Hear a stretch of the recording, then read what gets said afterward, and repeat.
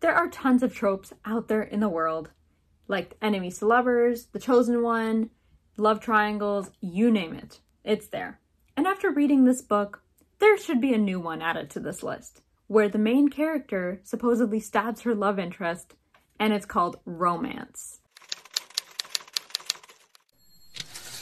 Hey everyone, welcome back to my YouTube channel. My name is Safa, and today I'm going to be giving you a spoiler-free review on A Shadow in the Ember by Jennifer L. Armentrout. If you didn't know, this is a adult fantasy romance series, which is the prequel story to the famous From Blood and Ash series by Jennifer L. Armentrout, and it basically follows the events of our main character, Seraphina Mariel, where she has been bestowed this role upon her birth to be a consort to this god called the Primal of Death. And she's also labeled as this maiden type character. And because she's a consort to the Primal, she has been restricted on her experiences and what she can and can't do, and as such being very isolated her entire life. And the reason that she is chosen to become his consort is because the humans believe that there is this rot that's been plaguing the lands, that's literally decaying the vegetation, and that the only way to save the lands from this disease is to kill the Primal of Death. So by becoming his consort, Seraphina as such will make him fall in love with her and kill him because she's been trained in the art of assassination. So that's kind of the gist of the story. This video will contain no spoilers, so it's spoiler free for this book. However, it might contain mild spoilers for the From Blood and Ash series, since there is a bit of references made from this to this book, and just keep that in mind. So I rated this book 4 out of 5 stars, and I'm just going to be going into why I did that based on what I did not like and what I did like. So without further ado, let's just get into it. So what I did not like, the main issue I had was the replication of character personalities from Blood and Ash. The main character, literally Seraphina, is a replica of Poppy, except she just has blonde hair. Nyktos is basically Castile, but a toned down version.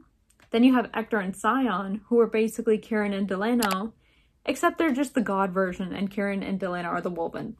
That's literally it. So personality-wise, all these characters are just mirror images of each other. I felt like there's no originality. A lot of those quirks and personality traits you read about in From Blood and Ash, like Poppy being violent, asking too many questions, going around stabbing people, is just literally copied and pasted into this book, into Seraphina.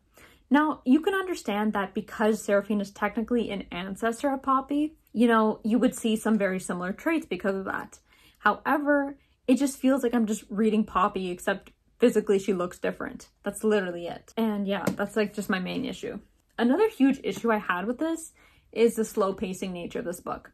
Jennifer, although her writing style is very good, she writes very descriptively and elaborates a lot on the events and scenes that go on. And because she really wants the reader to envision what's happening in the world around her and get a feel for the emotions the character is feeling in the scene, which, you know, is understandable. It's good to see that in a book. However, she tends to drag that on too long. She has like an issue with getting to the point right away and just moving on. It just slows the book down, and it was just too long, much too long than it should have been, in my opinion. Other issues relating to the slow pacing nature is the fact that it took me over 300 pages to get like really invested in this book. Now, although at the beginning it was still relevant and I was still interested, I wasn't hooked onto it yet because you don't see a lot of that major, I would say, political intrigue or like character development or even like integral people who are necessary to the development of the story until that halfway point, because that's where a lot of that main stuff and like really tricky situations really occur. Also, at times it can be quite info dumpy, but because I've read From Blood and Ash, it is understandable. Like, I can get it, but people who haven't, it would be confusing as hell for you. So read From Blood and Ash first. Last thing, a part of this list, is that the events can be quite predictable in this book. Okay, so let's move on to what I did like about this book. So the first things first is Jadis, Nektas's young baby daughter. She's a Draken. She's so adorable. It's not a spoiler. She is adorable.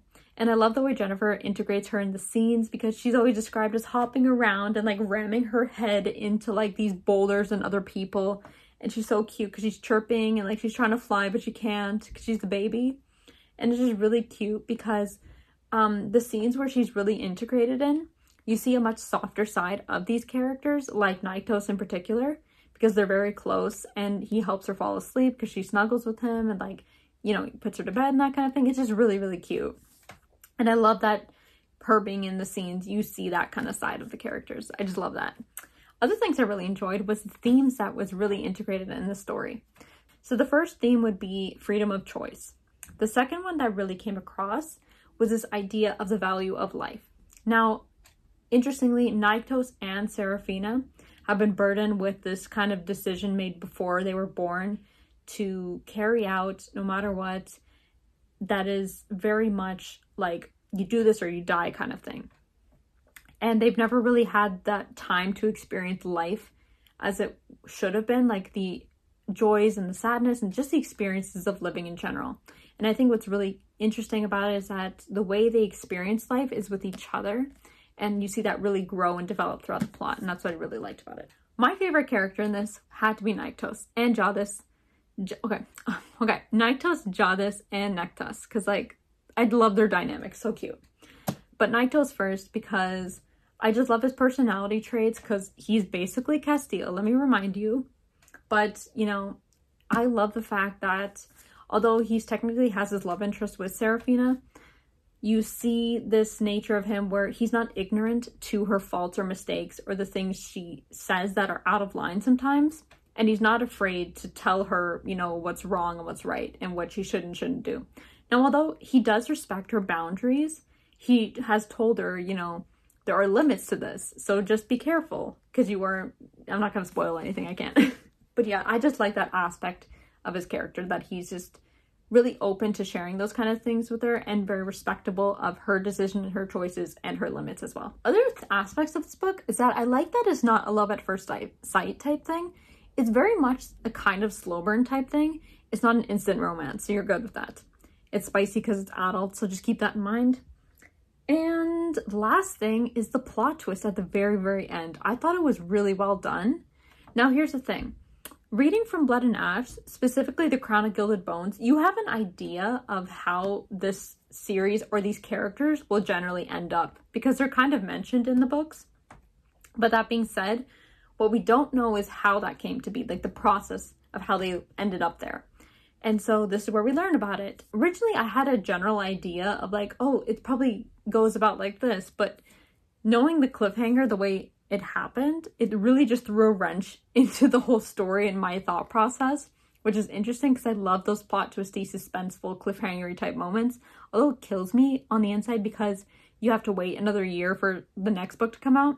It's just really interesting because it keeps the reader engaged and it's just super suspenseful and intriguing. The very last argument I have to make, for those of you who are saying Castile is somehow not as good as Nyktos, you are wrong. Okay, I'm not afraid to argue this. You are wrong. Thank you so much for watching. I hope you like this video. Don't forget to like, comment, and subscribe, and I'll see you next time. Bye.